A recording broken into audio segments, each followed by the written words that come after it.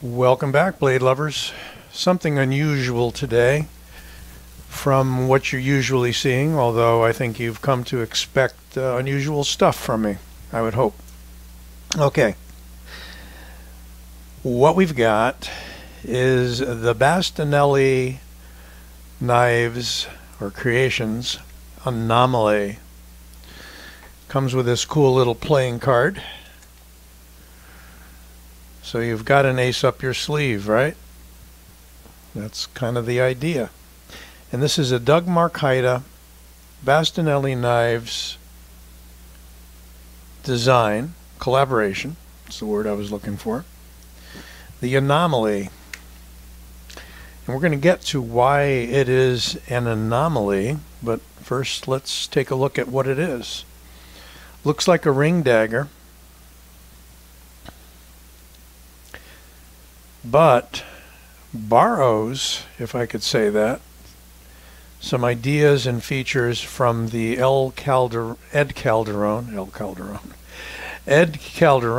Elvia, which is a talon or claw type blade that is used in Ed's Manifesto, which is his style of blade use, put together from a long history of law enforcement and narcotics officer work with blades and against people, nasty people that use blades. We'll leave it at that.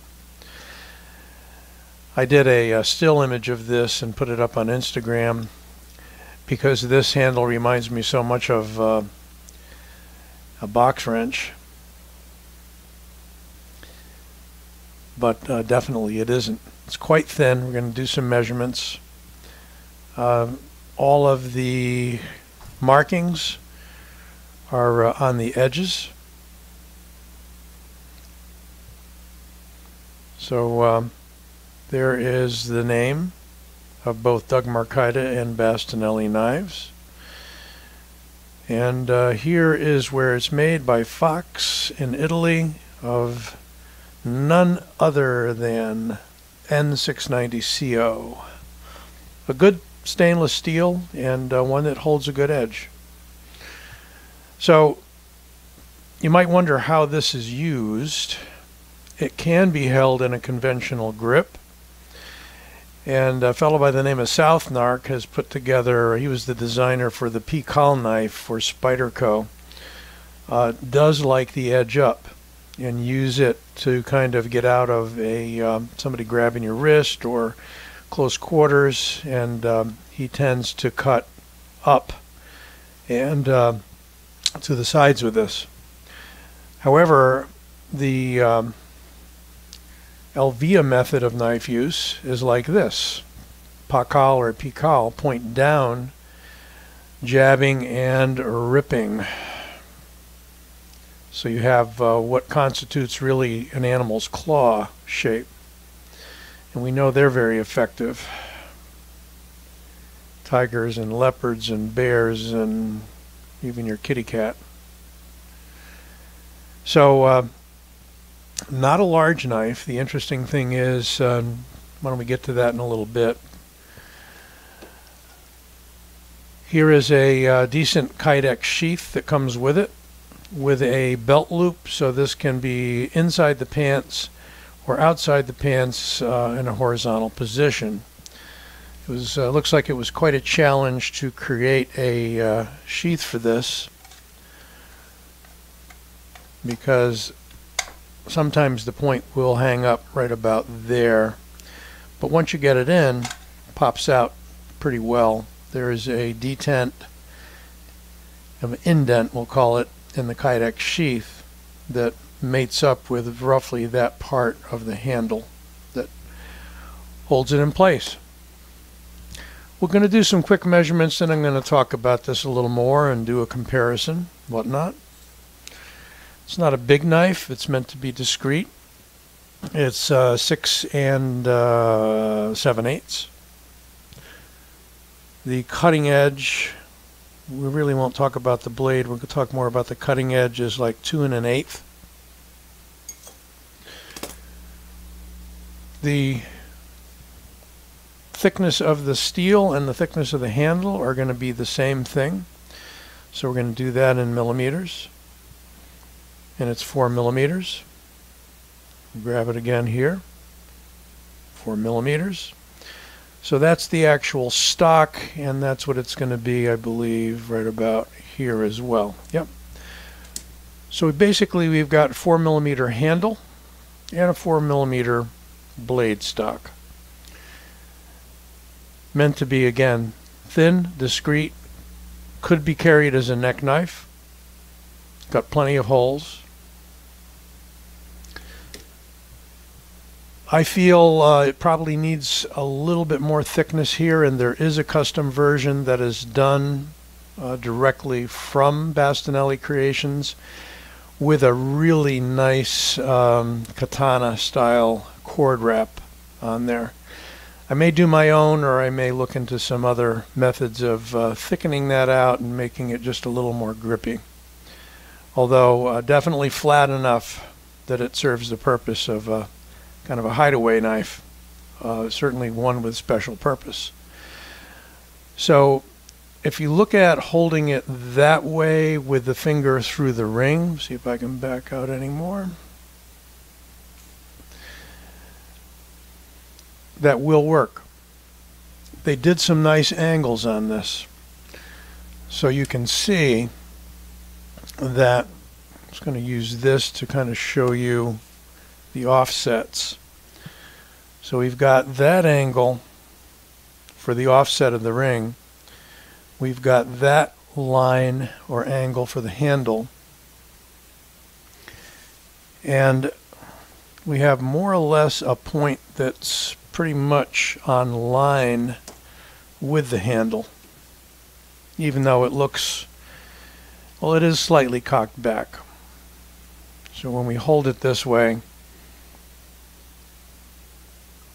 it's both set back, and yet the point, because it curves, ends up on center.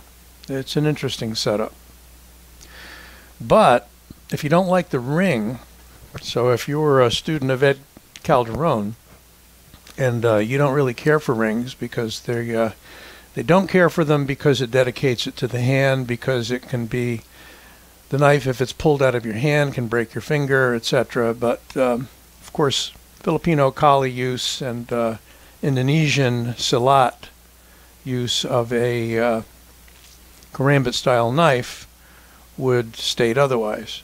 But there's the offset. So why is the offset so important? Because when it's up to the first knuckle, or the second knuckle rather, middle knuckle, which is where karambits should be held, it lines up perfectly 90 degrees to the forearm, to the edge of the hand. But if you choose to not use the loop, you've got plenty of room for all 4 fingers, and you can tuck your thumb either over top or here, and you could use this for the Elvia type techniques. Very interesting. And if you chose, you could use it this way for the South Narc style. They make the shiv pick. Clinch pick. Sorry, clinch pick. I'm crossing a bunch of companies together. They make the clinch pick, which is kind of along these design lines as well. All right. So having gone through all of that explanation, hopefully it was of some value for you. Let's look at this compared to, that's a very radical Karambit design. That's the Enforcer by Brous, or Brose. And here is the Mako, folder Mako, but also by Bastinelli. 3 distinctly unique designs that may look similar to you, but this is designed for Karambit only. Has lots of thickness in the handle, plenty to hold on to, and the force is delivered to the point forward and ripping outward. However, there is a school of Karambit where you would hold it this way, and claw forward. So in that case, the edge is up, or the blade is up. In the traditional Karambit use, the edge, I should say the blade, is down.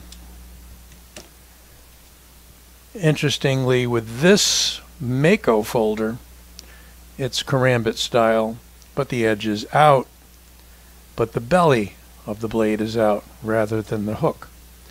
You can use this directly down in jabbing, stabbing motions. If you pull back, there's no edge there, but that could still be done with using the point. But it's going to be belly or edge out. However, this one can be used as a conventional knife as well. So 3 unusual designs, but getting back to the Anomaly, that's kind of why it is an Anomaly. Stacked up against Griptilian, you can see it's far smaller. Folding knives still have that advantage, however, of folding. So smaller when it's folded, larger when it's open. You can decide which is better for you. But if you're carrying a fixed blade, this would definitely carry relatively easily in the pocket if you're into front pocket carry.